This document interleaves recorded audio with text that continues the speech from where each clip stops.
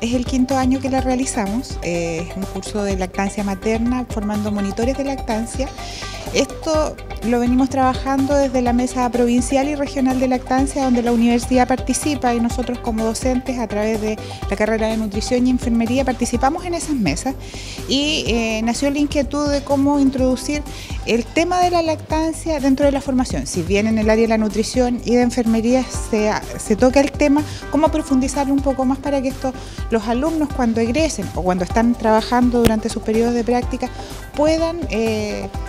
conocer más, poder trabajarlo más, introducirse más con la familia, porque como lo vemos y como se ha manifestado, me imagino, es un tema no solo de la mujer, no solo del niño, sino es un tema familiar y social.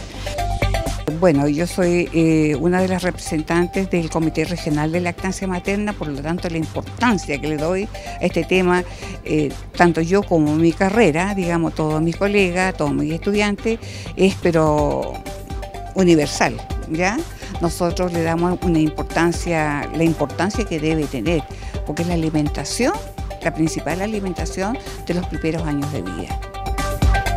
Hablamos sobre la importancia y la vinculación del apego con la lactancia materna, ya como a partir de la lactancia materna y de las oportunidades que esta lactancia materna nos proporciona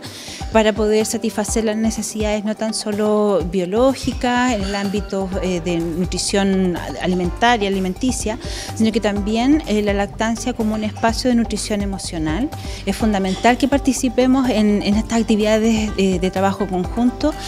con la Escuela de Enfermería en particular y con la FACSA, que es una facultad bastante abierta, al igual que la nuestra, para tener estos espacios de trabajo conjunto. Primero comentarte que yo pertenezco, al igual que Aurora, a la Mesa Provincial de Lactancia Materna. Es así como nosotros nos hemos enterado de las actividades que la universidad está realizando en pro de la lactancia, ¿ya? Lo cual nos tiene muy contentos a nosotros, digamos, representando atención primaria de salud,